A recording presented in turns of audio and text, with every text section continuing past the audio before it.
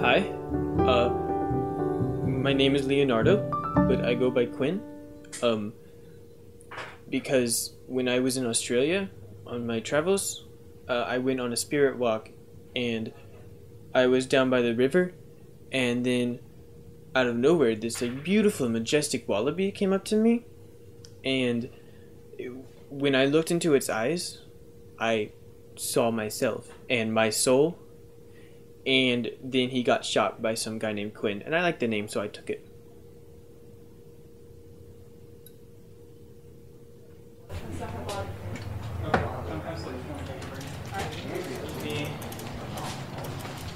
Excuse me, own this place. Excuse me. Please. Excuse me. Get out, I will ask you to leave.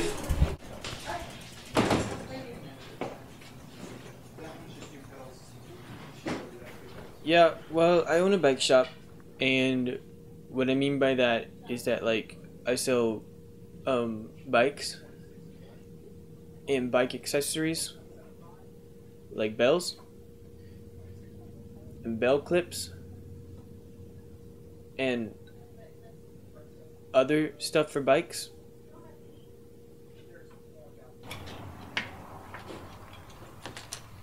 Hello, how are you, sir?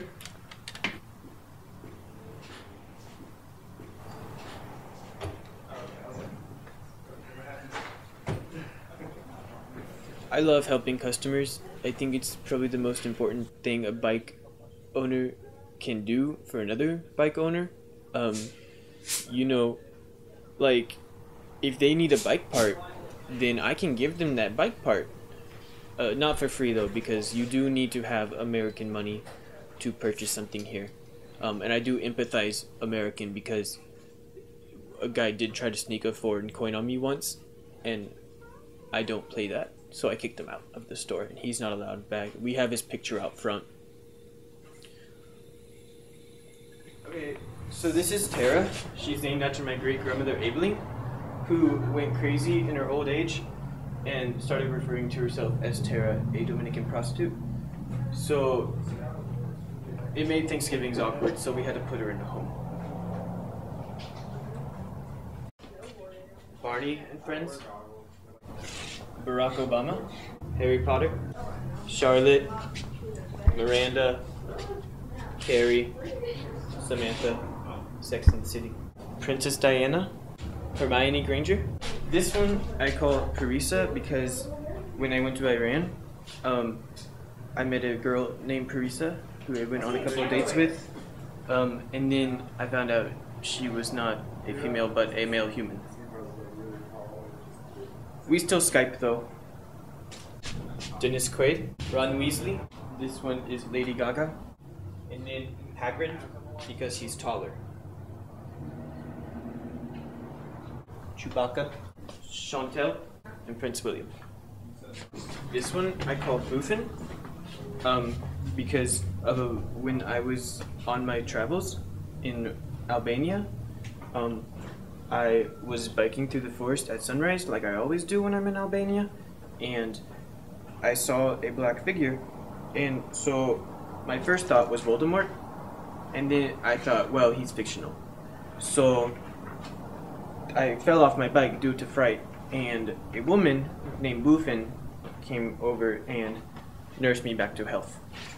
So it's definitely my favorite bike. Whenever customers come up to me and ask me about my 3 bikes, Parisa, Tara, and my love Boofin, I tell them to leave the store. My employees say I should just take them home, but that's when I tell them to go eat shit. Okay, because like 1, I like the bikes to be around other bikes. And 2, do you know what happens to bikes in garages? Rust. They rust. That's like wrinkles for a human on a bike. And no one wants to sleep with someone with wrinkles. So do you want my bikes to become crazy cat ladies? No. That's when I tell my employees to go die.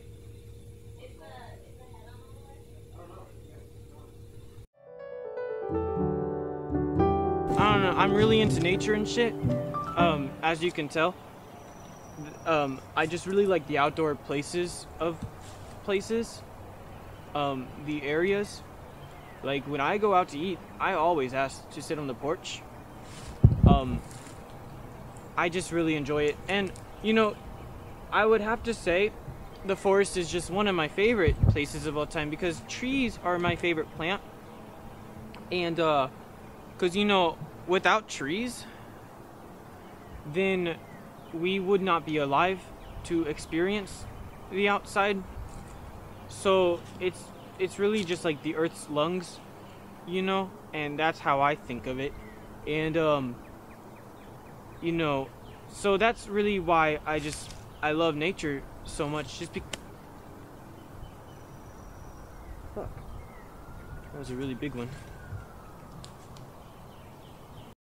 So like, this is where the caution area is. They say we're not allowed to go here, but I like to think of myself as a rebel. So I usually just hop over. So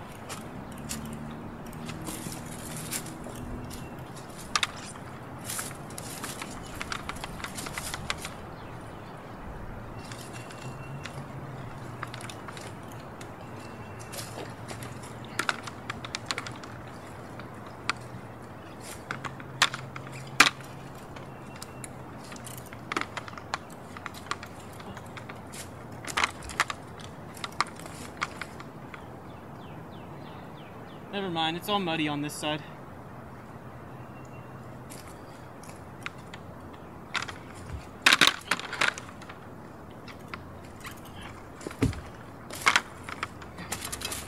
So, I started biking when I was 15, and then when I was 16, I felt like it was time to take the training wheels off.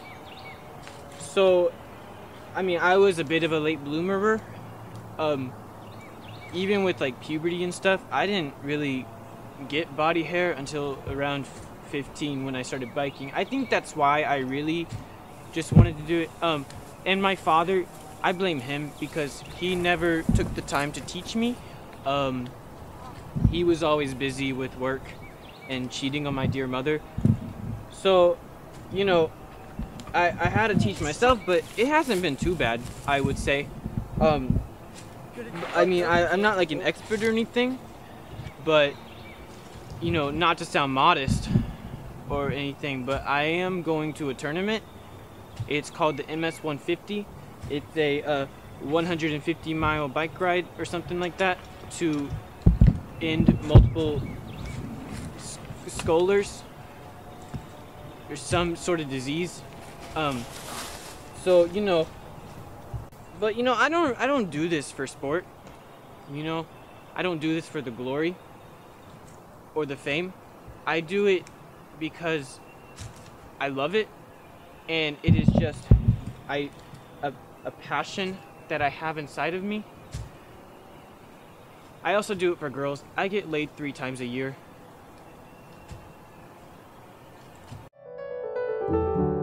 So I hired a new girl to help with the shop because I'm like really busy with tournaments and stuff at the moment. So hopefully today is her first day. So I'm gonna show her around the shop and stuff to get her used to my environment and my life, and hopefully she doesn't ruin the dynasty that I have spent the better part of my adult life creating for this town, because if she does, I will kill her with my bare hands. Probably not, but I'll do something mean. So that's why you never talk to him, because he will try to grope you. It's happened. And then here is the most important part of the bike shop. What?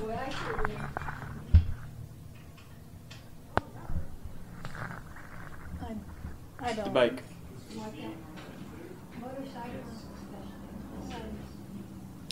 What do you think?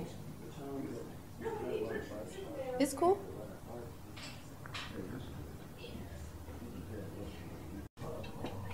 So this is a stapler. You use it to staple documents like paper. I know how to use it. used it before. Okay, so then this is where we go to the bathroom.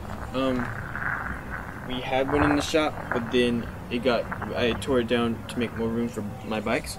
So if we all just kind of have a corner, so if you wanted to like pick a spot now and mark it as your own, that'd be great. I get the executive spot right over there by the bike rack. So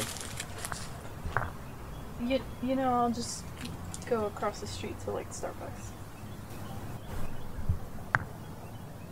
I just want the world to know that I hate her guts and I want her to leave. Like, if I could come up with a word to describe her, it would be like something really mean. And I would probably make it up myself. And it would probably be like of Germanic root and have like a diphthong in it. Like OU. Or whatever a diphthong is. But it would still be mean. Like awful.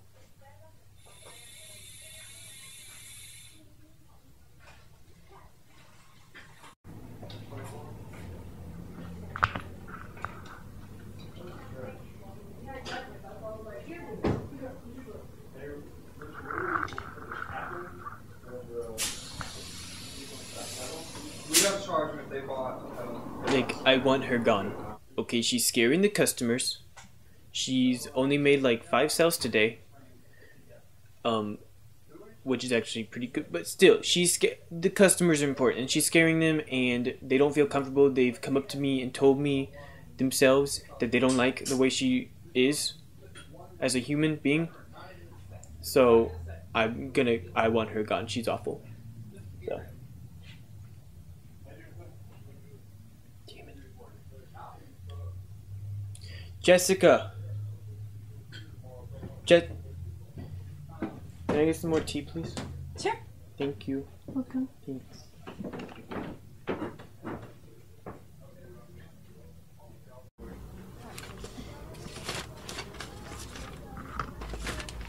Jessica, can I talk to you for a second?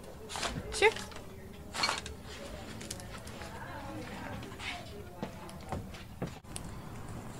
Jessica, where's Boofin?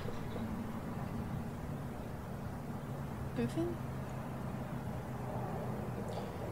Yes, Boofin, the love of my life, my bike. I don't know what you're talking about. Jessica, I'm gonna ask you one more time. Where is Boofin? Inside? Funny, because when I went in there, she was not in there.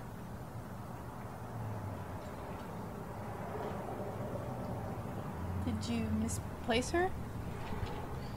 I would not misplace my favorite thing in the entire world. And if I don't find her now, I'm gonna freak out. Okay, like Boofin is missing. Ah, you did this to me. Do you understand that? And my head is itching. Who has been drinking? Who? It itches when I get nervous and mad, and you are pissing me off. If I could get up there, I would jump on you. There's nothing else to throw. Move. I'm like 99% sure it's your fault. Get out. Now. Go. If you don't find Boofin, you're not coming back.